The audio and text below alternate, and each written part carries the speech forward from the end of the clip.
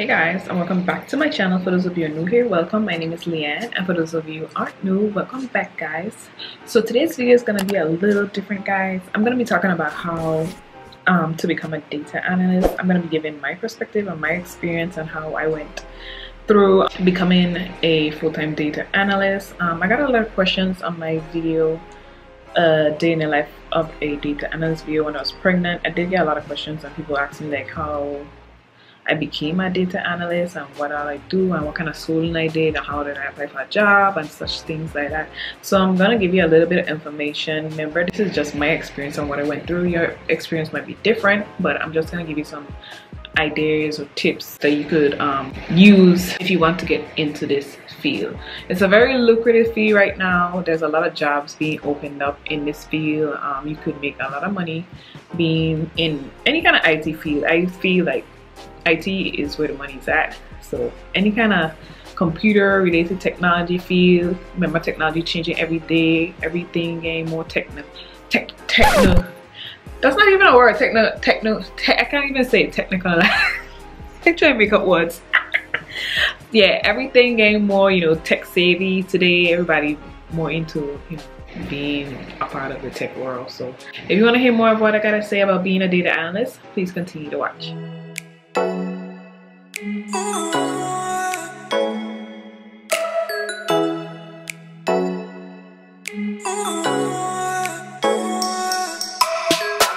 Let me just start by reiterating what I said before. I have my notes here, so if you see me looking down, I'm looking at my notes because I want to write down everything so I don't miss nothing in telling you guys. So I got about 5 points that I want to touch on. So like I said, there's a lot of jobs opening up to become a data analyst. So I've been a data analyst full-time for about 4 years now. Previously I was a research assistant for like 3 years, working under a director who did like data analysis and stuff like that. So I learned a lot from working under research folks when I was first getting into my career. So the first thing you really need to do is decide the type of analytics that you want to do. So different analysts have different requirements, so you need to really decide which kind of analyst you want to be. There are research analysts, financial analysts, business analysts, analysts who work in healthcare coding and stuff like that. So you first need to decide what kind of analyst field that you actually want to work in.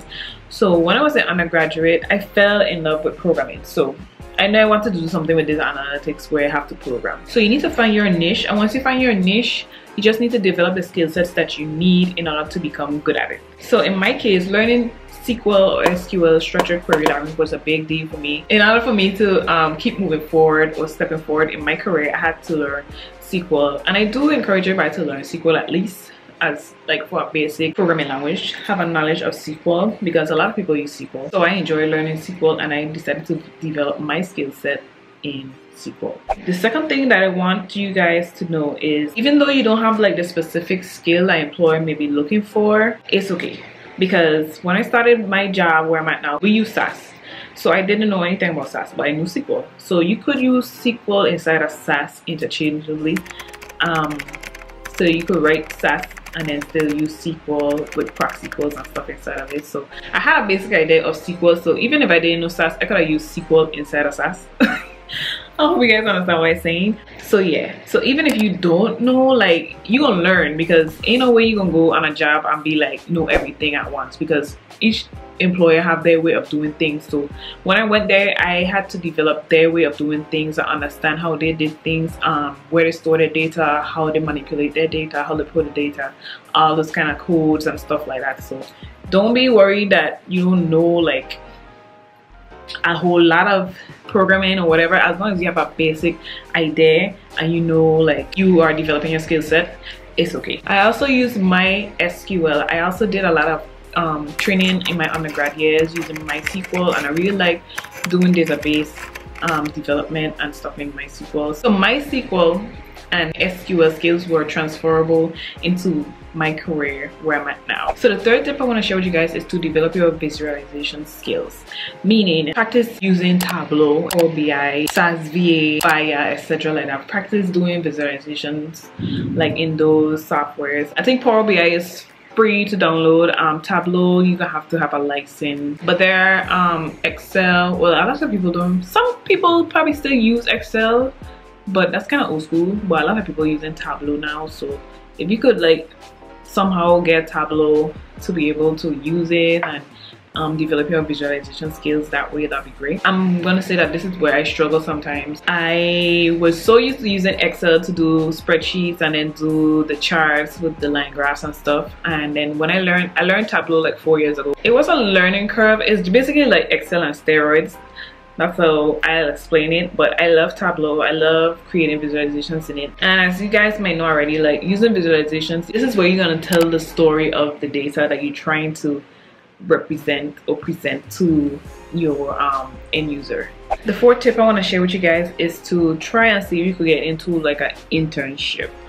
If you're like just coming up and you're in school, undergrad, or even grad school, try and see if you could get an internship so you could gain some experience. Because I remember when I was in school, I was doing computer science in my undergrad, but I didn't have any work experience in school. Like, that's the thing I don't get. Like, once you graduate and stuff, it's like you still don't have experience, so like a lot of people still don't want to give you a chance. So like you have to start somewhere.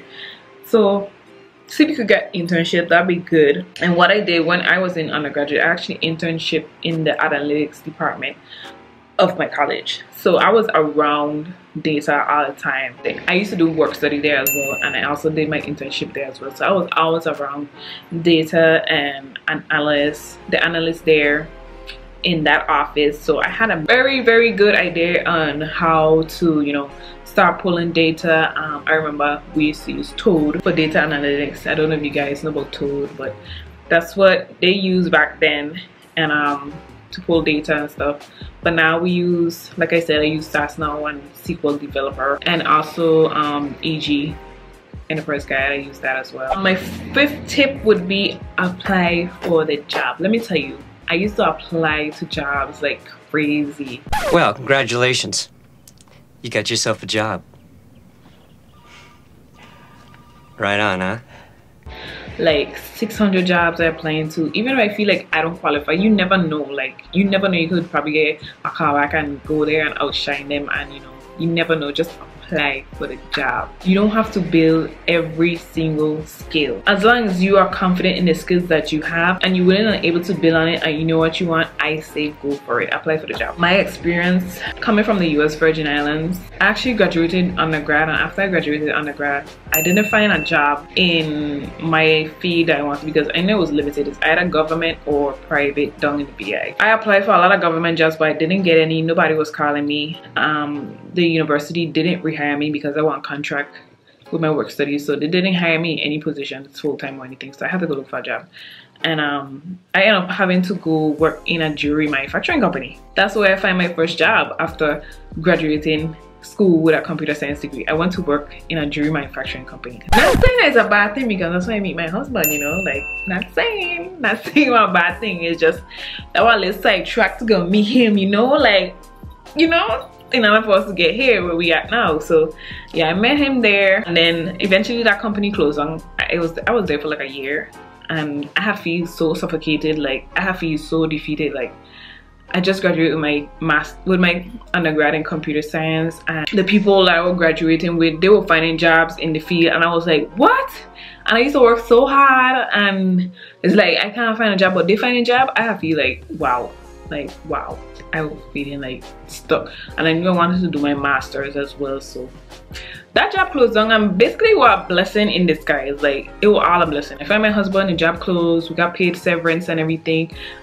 We basically just, me and my husband took the money that we got, put it together, and we moved up here to Florida. That was back in 2013. We've been here for like 6 years now, and I don't regret moving at all. And I found a job first in my field. That's why I was the research assistant for about 2.5 years, I would say. Still, I had the title of data analyst, but I was doing like analyst work. After I stayed there for about 2 years, I stayed there working, and I did my master's in the meantime.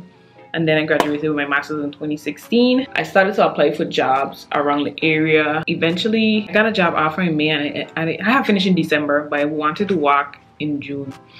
And I started my job May of 2016, and I've been there for about 4 years now. So apply for the job. That's what I could tell. I apply for the job and just keep developing your skills. I'm gonna leave some resources down below, some free resources I should say, in case you guys want to go and practice. If you guys have any questions for me, please feel free to leave them down below. I'll be answering them. Thank you for joining me here. Please subscribe if you have not already done so. Click the like button if this video helped you out so I can know to make more content like this. I really enjoy it. Oh my god, that was thunder. Like my power just tripped. Wow, see my computer gone now. And leave any tips that you have also below in the comments for others to see. Let's just share information back and forth. That'd be cool. And yeah, you guys take care and I'll see you in another one. Bye.